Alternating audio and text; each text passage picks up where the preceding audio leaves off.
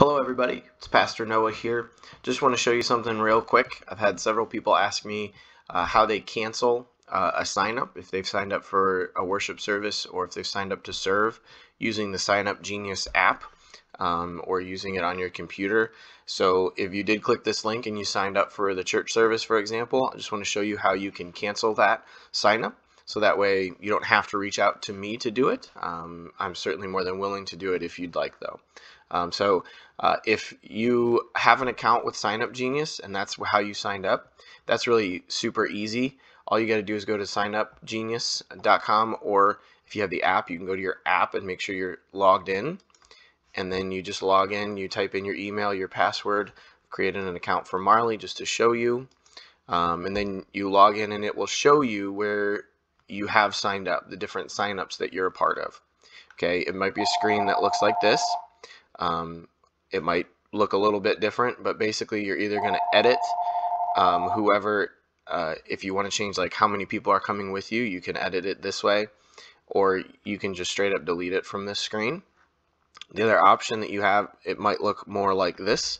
If you click on it, it will take you to the actual sign up page, and then you just kind of scroll down and it will look like this if you've signed up for something.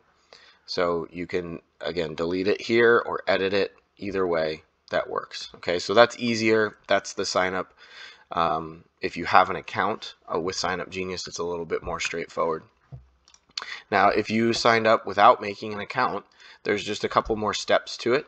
All right, so I have already signed up for our worship services without using an account, and so they send you an email. It's a confirmation email, so you need to be able to access that email in order to be able to cancel your sign up. So this is the email that they sent. It's just called sign up confirmation, and so all I have to do is click view sign up on the email. It'll take me to this link, and again, this link will look like it's the sign up page itself.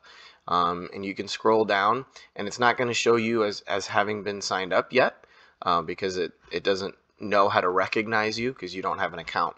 So basically right here you can see it says already signed up. You can change your sign up. So that's where you're going to click on that link, and then it's going to give you a couple different options, and we're interested in this middle one here, somebody or I've signed up without a Sign Up Genius account. So you're just going to select that. Gives you a couple other opportunities and options. We're interested in number 3 here. You can put your email address in here, and then you click send me an email.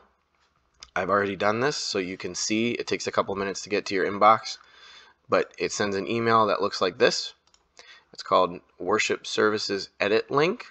Okay, and so now you can go in and you can choose which worship services or which sign up you'd like to edit. Okay, so you can click on that one, for example, and it will take you to what it looked like when you were signing up. So you can change how many people you're coming with, or you can just go straight to this delete button at the bottom and press delete. And then it will ask you if you really want to do this. You can send a message if you want. You certainly don't have to. And then you just delete. Okay, so those are the 2 ways to do it. It's pretty straightforward, but just wanted to show you how to do that. It's a couple more steps if you don't have an account, but if you'd like to do that, you certainly can do that. If you want help, you can reach out to me and give a call to the church here, and we'll be able to walk you through that. Thanks for listening, and have a great day.